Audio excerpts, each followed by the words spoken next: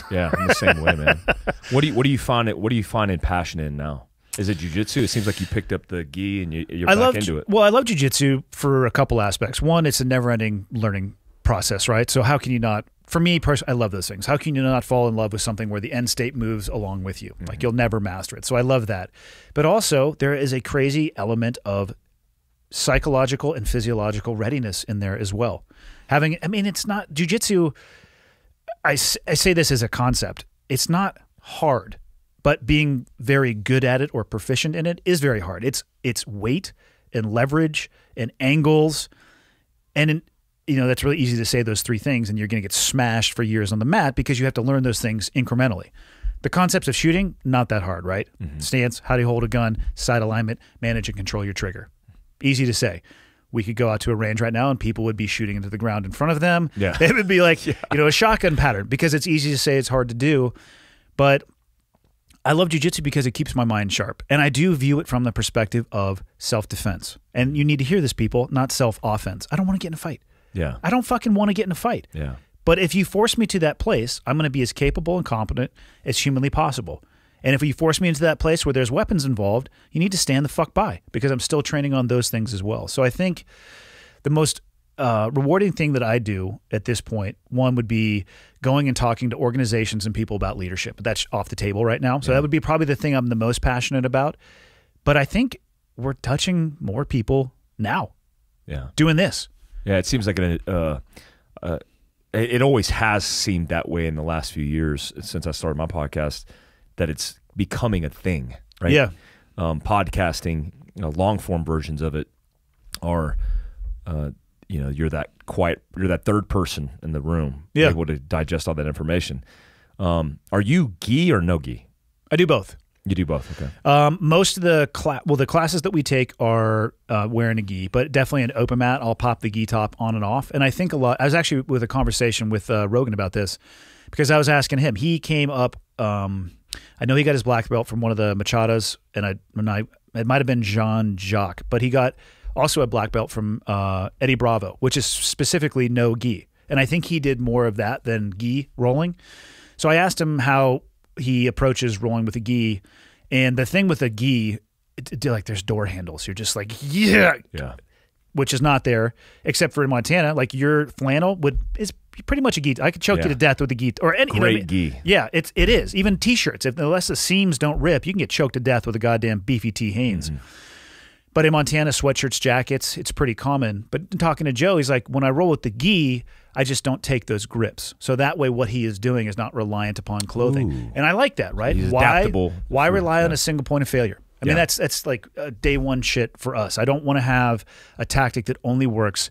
It's like, hey, here's a great tactic, asterisk, if they're wearing a jacket.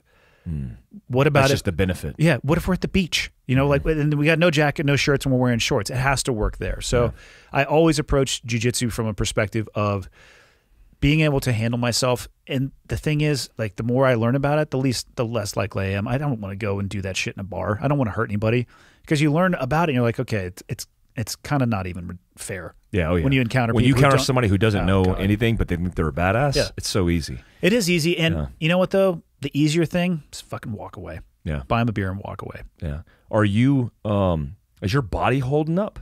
Yeah, very well, actually. Really? Yeah. But I'm fucking indestructible. There's never been somebody built like me. Yeah, that's true. Gangly and tall, lanky. Yeah, no, I got Miles on the old meat vehicle that I walk around. Yeah, your back's good? Yeah. Knees? Back's knees. I jacked up my elbow a couple of weeks ago, which was my fault. Yeah. And what I do is I listen to my body, though. I'm not 20 anymore. I turn 43 next month, and I don't need to remind myself of that because I wake up every morning and I feel that. Yeah, I feel it too, man. So I take it easy, and I was really lucky to find a school where the mat culture is awesome. It's not a bunch of 20-year-old dudes tatted up, and there's nothing wrong with that. I'm just saying to people who, if you go to look for a jiu-jitsu school and it's all beefed out dudes in their early 20s smashing each other, and you're a little bit later on in your revolutions around the sun, just realize they're going to treat you like a piranha tank. Yeah. So find a place that has a more balanced mat. The culture it's awesome. You have death matches for sure, but for the most, it's very chill. And you know, I mean, I will escalate if people escalate, but I just try to start at a very chill level. Yeah, my neck, I got a compressed disc in C3 and 4. Yeah, and at the base of my spine, and so like last time I was rolling with Chad Robichaud, and he's a former a champion fighter. He's also a I can't remember what degree, black belt in Brazilian jiu-jitsu. He's a Gracie guy, and he dropped me, like pow drove me on my fucking neck, and instantly I felt that nerve kink out and just blow my neck out, and I was fucking just, I was like, man, am I ever going to get back? And I wondered if it was a conditioning thing, besides him planting 240 pounds of my ass on my neck. Which he shouldn't have done, by the way. Yeah, yeah. And he the way he was moving me, it just set me up for that way. Yeah. And I blew my hamstring off of my fucking bone in jiu-jitsu in a bad fucking training up for the modern armies combatives shit. Yeah. And I feel like that probably didn't hurt at all. I feel like, dude, that's the most painful injury I've ever had. It's the cramp that never went away. Oh, it's like, oh shit, I got a cramp, and then you're like, I was like, oh god, and then that feeling of, oh fuck, never went away, and I was like, oh, what the fuck's going on? And then just in constant pain, and then surgery, more pain, and then it fucking finally went away. Yeah, no, I try to remember how old I am. Yeah. I want to have as many usable years as possible. But I think pursuits like that will actually extend usable years. I want to get back in it, man. Yeah. I see you doing this, and I see you guys are motivating me, because I see Rogan's old ass, you doing it. Rogan's like, old as fuck. I know. 74, I think he just turned. Yeah, I can't believe. I'm surprised he moved to Austin. I don't know much about Austin. I'm not surprised he moved to Texas. I don't know much about the individual cities. Like Austin's not. I like Austin. Austin's got good beer, good chow. But Austin is like like maybe that's the reason why. It's like California. Maybe, yeah. But it's just fucking, I don't know, man. It's just Texas, I'm not a fucking, it's too fucking hot there. In the summer months, you will die. Dude, I was in Dallas Fort Worth, and it was 106 degrees on the range. We had people passing out in the fucking class. I was like, this is not good. That's kind of awesome, though. My insurance is going to fucking shit can me. I can't fucking do it. Fuck. What do you want to end with, dude? Yeah, we've been at it for 3.5 hours again. Really? Yeah. That's solid.